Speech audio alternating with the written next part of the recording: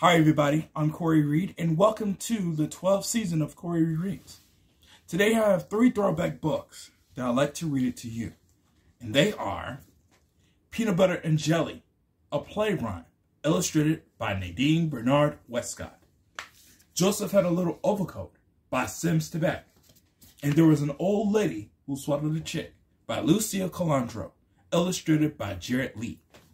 Now, the first book I had been read during the previously episodes, and it's called Peanut Butter and Jelly. This is a recipe book that I love the most. All you have to do is follow it. And read it on your own. So let's get started to it with reading. Here we go.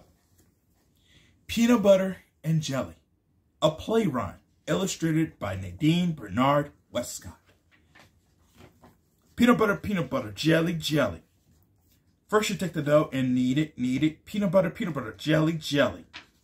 Pop it in the oven and bake it. Peanut butter, jelly, jelly.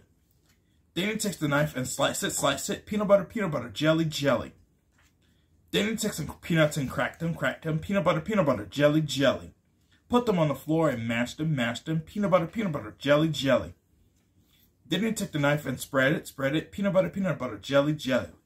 Next, you take some grapes and squash them. Peanut butter, jelly, jelly. Glop it in the bread and smear it. Peanut butter, jelly, jelly.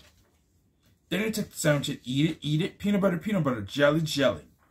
Peanut butter, jelly, jelly. The end. That was fun, and I hope you're going to be recommended to your child with reading this one. And this is only the beginning.